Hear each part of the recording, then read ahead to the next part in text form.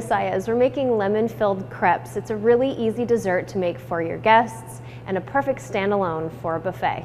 What we'll make is a lemon mousse, and you'll find your favorite lemon curd. I have my own homemade here with about a cup of whipped cream. We'll take probably about 2 tablespoons of lemon curd, and we'll mix it into our cream and allow everything to mix pretty thoroughly. If you'd like to have a stronger lemon flavor, feel free to add more of the lemon curd. And once it's all thoroughly combined, we'll add our cream to our cup.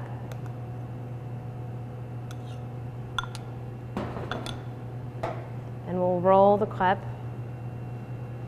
This is a soft cream, so be careful it doesn't ooze out.